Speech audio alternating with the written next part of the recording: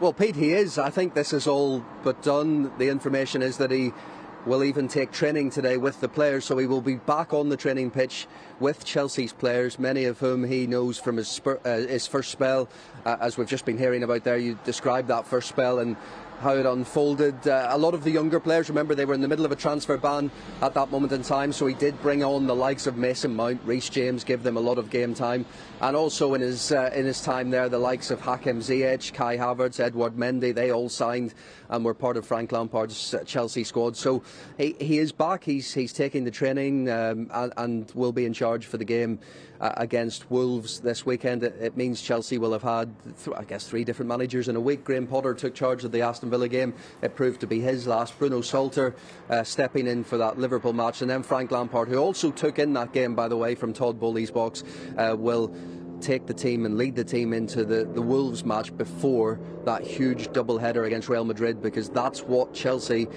season depends on. Real Madrid, Champions League, that double-header. If they get through that, they then have Bayern Munich or Manchester City, and it looks like it will be Frank Lampard, the man to lead them through that, to provide some stability in what have been turbulent times here at Stamford Bridge this season.